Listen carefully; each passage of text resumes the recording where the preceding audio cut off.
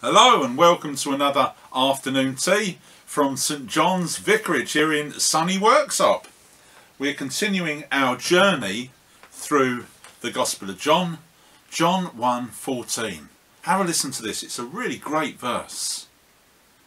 So the Word became human and made his home among us. He was full of unfailing love and faithfulness, and we have seen his glory, the glory of the Father's one and only Son.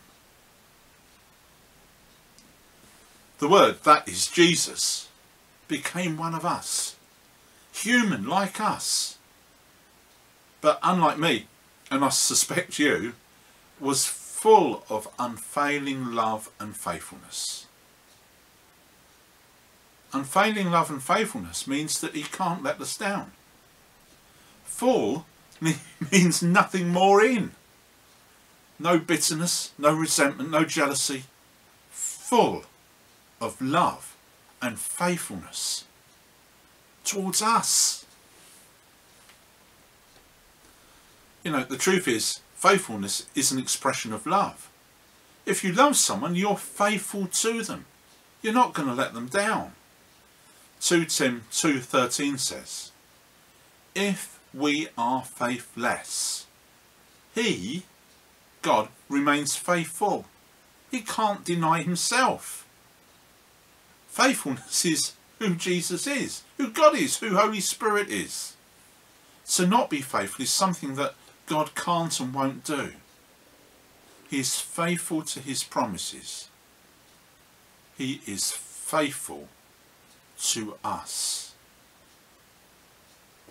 I know that I have and do let people down at times.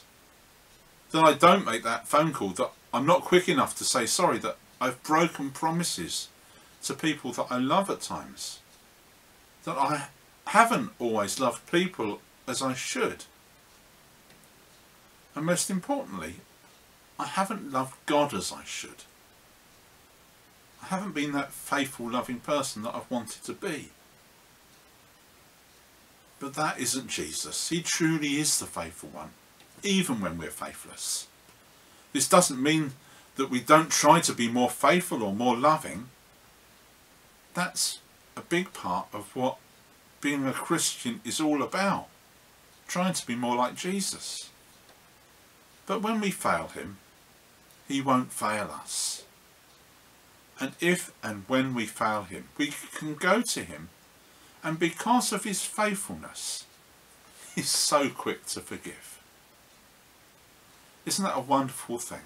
And it's something that just blows my mind, how faithful and loving God is.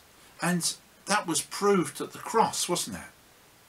The love, the immense, amazing love that Jesus showed, that Father God showed, when Jesus died that horrible death for you and me, proving his faithfulness. And I'm just going to say a prayer now.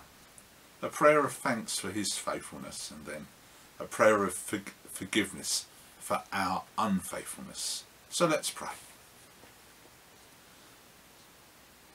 Thank you, Father, for your faithfulness to us. Thank you, Jesus, for dying on the cross for us. Thank you, Holy Spirit, for coming to comfort us and guide us. And we pray now that we would be quick to love, and pray that we'd be more faithful. Just forgive us our lack of faith and our lack of love. Pray now, again I ask, that we would follow after you with all our hearts. In Jesus' name I pray. Amen. And it's great because when we go to God and say sorry, he truly does forgive us, and we can start afresh again because of what happened at the cross, the sacrifice of Jesus. So thank you for joining me, and I hope you click on another afternoon tea soon. God bless.